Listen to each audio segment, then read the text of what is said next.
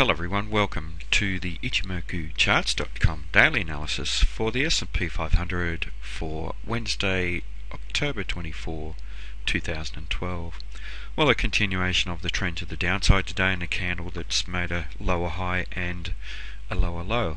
A much smaller black body on this candle, and the previous day's trading we had a very large black body when the market broke out from the bottom of the flag pattern.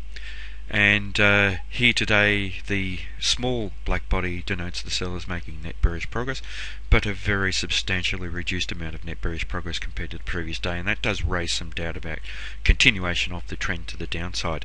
It seems as though the sellers have lost some momentum throughout the trading day in net terms.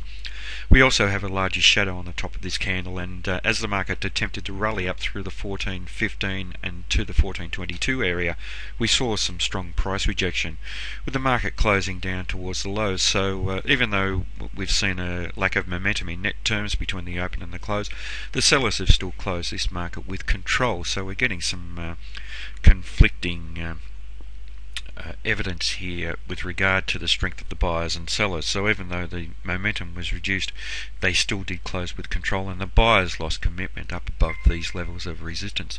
So there is perhaps potential for this market to continue trending down. Now the market is trading within the cloud and is perhaps trending down towards this 1400 round number level of previous support and resistance, and we can see here in the recent past how this area held as very solid support, and I'd expect that we should see some strong support come in down around this level. It also coincides with the bottom of the cloud here. Now we also have a target on the breakout from the bottom of this flag pattern. Flag patterns tend to be continuation patterns. Usually they break out to the upside. There was more of a likelihood that this was going to break out to the upside, but we always need evidence for the breakouts from these patterns, and the evidence was a breakout to the downside, so it's a reversal pattern. And we have a target down around the 1378 area. Now whether the market actually reaches that target is debatable because of the strong influence of the round number 1400 support and the bottom of the cloud. Now in terms of the Fibonacci extension, previous day's trading we saw the market trade bearishly down through the 261.8% level. Today the market's gone on with that, tested above that 261.8%, found resistance there, and the sellers closed with the control. So really no strong influence from the buyers, except for this small loss of momentum from the sellers today, and that's the only thing that suggests that there could be a change of trend. We do have a target down to 423.6%, which is down around 1386, but the market will need to trade down through that round number 1400 level of support before it trades down to that level. In terms of the Fibonacci retracement of the prior uptrend, we're now in an expansion mode of that. We've traded through the 100% in a very bearish manner. The market is now testing down towards the 161.8%, which is at 1401, and coincides with this round number resistance of 1400 and the bottom of the cloud. So that strengthens the support that we'd expect to find roughly down around this 1400 level. In terms of Ichimoku, in big picture terms and the long-term time frame, the market remains neutral by trading within the cloud. So previously we had a strongly bullish market, and we are now trading down within the cloud. We expect to find support somewhere within the cloud, but certainly no sign of that happening at the moment.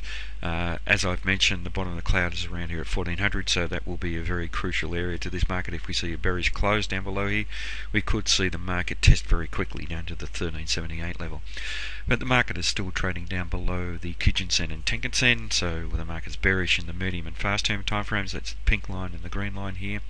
And interestingly, that Kijun-sen has started to point flat, and very often when the Kijun-sen points flat, price action is attracted back towards this. So it wouldn't surprise to see this market attempt to rally back up towards the Kijun-sen, which is trading up at around 1440, roughly around the top of the cloud. As I've mentioned, however, we do have strong resistance overhead around the 1415 and the 1422 area within the cloud, so that will be an important barrier. But let's watch if we do see some strength come into this market. Testing to the high, which is near the 1422 area roughly, will be important. If we see bullishness, the market could over the next couple of days test up to around the 1440 level, but certainly if the trend continues to the downside, 1400 round number support is crucial to this market.